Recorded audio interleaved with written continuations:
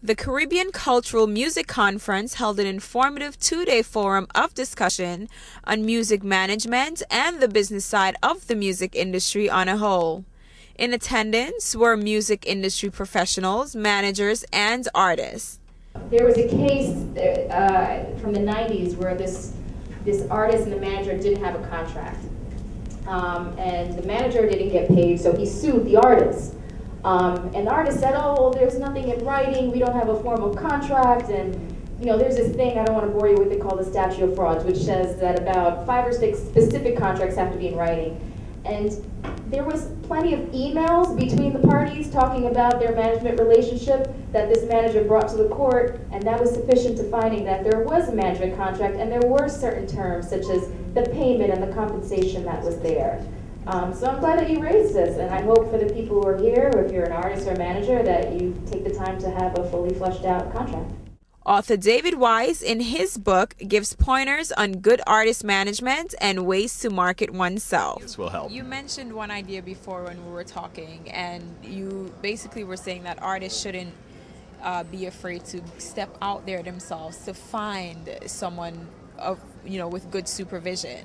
So how can that benefit them if they do step out there themselves looking for someone? That's a good question. Music supervision for artists who are interested in using music supervision as a way to further their careers, diversify their revenue streams.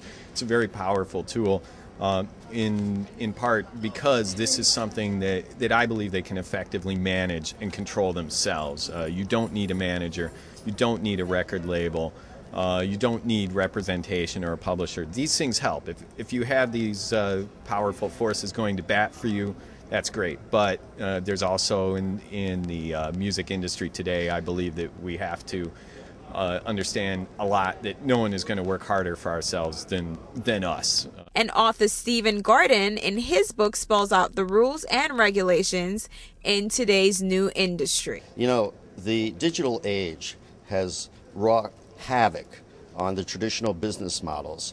Big record companies are not so big anymore. They've laid off thousands of employees, as well as dropped many, many artists. So everybody is struggling to find a new way to succeed because the old model has broken down. Now, there are lots of new ways to succeed and lots of new opportunities, and that's what I want to educate people about who read my book. Trying to get an understanding how you would work with an up-and-coming artist that doesn't have the big record label money behind them anymore to fund all of these operations.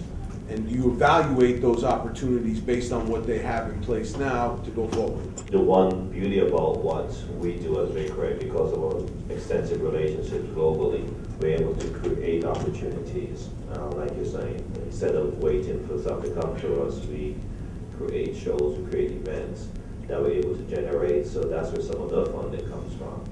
Artist manager Victor Lewis also spoke with us. Would you agree that most of the artists out there within the Caribbean genre need better management and better supervision? I would like to say better management, but I'd say there's better guidance in general.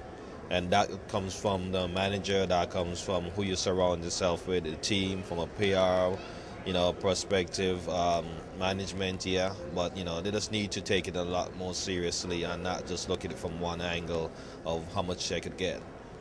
Keep it a career thing.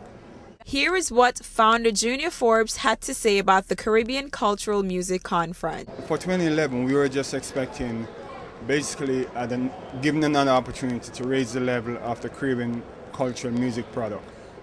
And as it stands right now, with the partnership like Victor and other panelists and sponsors like Red Stripe and Tower Arts and others, we have got what we needed.